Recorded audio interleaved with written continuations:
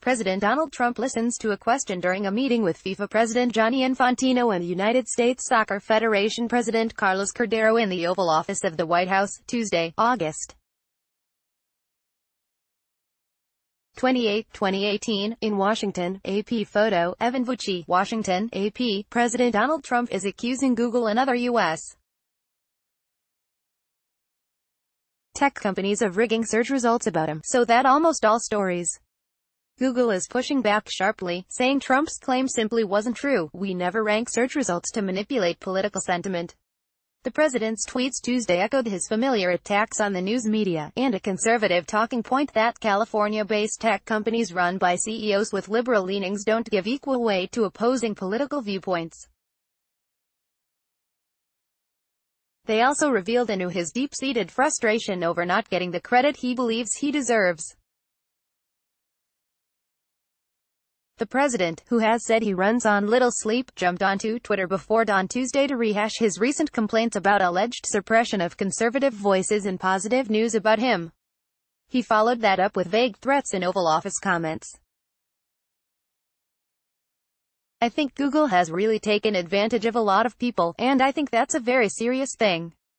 That's a very serious charge," Trump said, adding that Google, Twitter, Facebook and others better be careful, because you can't do that to people. Trump claimed that, "We have literally thousands and thousands of complaints coming in.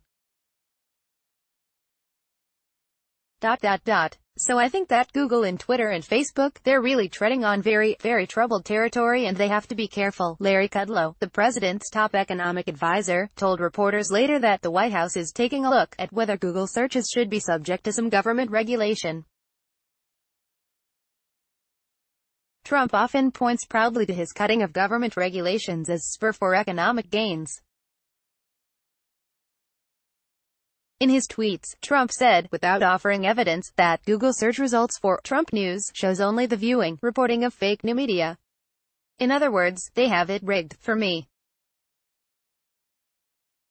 Republican, conservative, illegal, he added, again with no evidence, that 96% of results on Trump News are from national left-wing media. Very dangerous. A search query Tuesday morning, several hours after the president tweeted, showed stories from CNN, ABC News, Fox News and the MarketWatch business site, among others.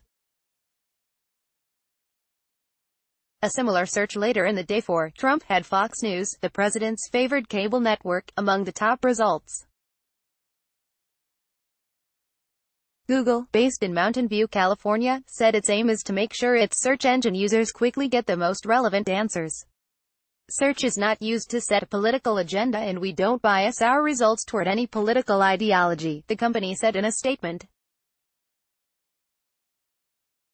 "Every year, we issue hundreds of improvements to our algorithms to ensure they surface high-quality content in response to users' queries.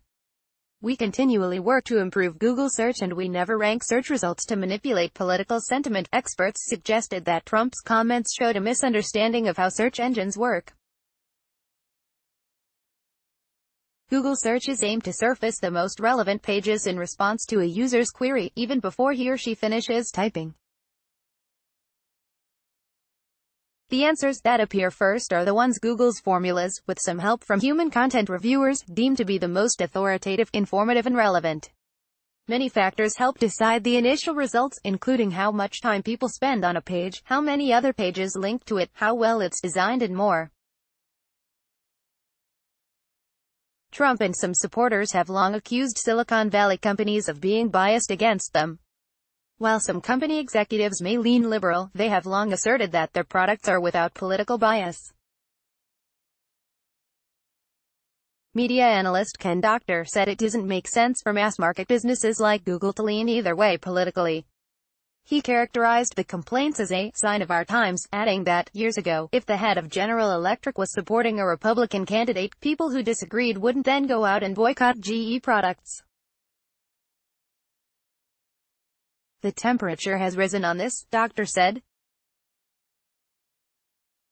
Stephen Andres, who teaches about management information systems at San Diego State University, said people often assume that if you give a computer the same inputs, no matter where you are, that you get the same outputs. But it doesn't work that way, he said. You're seeing different things every moment of the day and the algorithms are always trying to change the results. Trump didn't say what he based his tweets on. But conservative activist Paula Boilard had said in a weekend blog post that she found blatant prioritization of left-leaning and anti-Trump media outlets in search results. Boilard based her judgments on the political leanings of media outlets on a list by Sharyl Attkisson, host of Sinclair Television's Full Measure, and author of The Smear, How Shady Political Operatives and Fake News Control What You See, Think, and How You Vote. Sinclair is a significant outlet for conservative views. Trump began complaining about the issue earlier this month as social media companies moved to ban right-wing, InfoWars, conspiracy theorist Alex Jones from their platforms. The president also argues regularly, and falsely, that the news media avoid writing positive stories about him and his administration. Jones is being sued for saying the 2012 shooting massacre at Sandy Hook Elementary School was staged.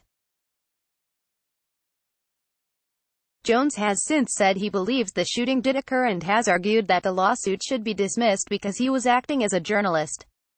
Trump has praised Jones' amazing reputation. The issue is also of concern on Capitol Hill, where the House Energy and Commerce Committee, chaired by Rep. Greg Walden, recently announced that Twitter CEO Jack Dorsey is scheduled to testify before the panel on Sept.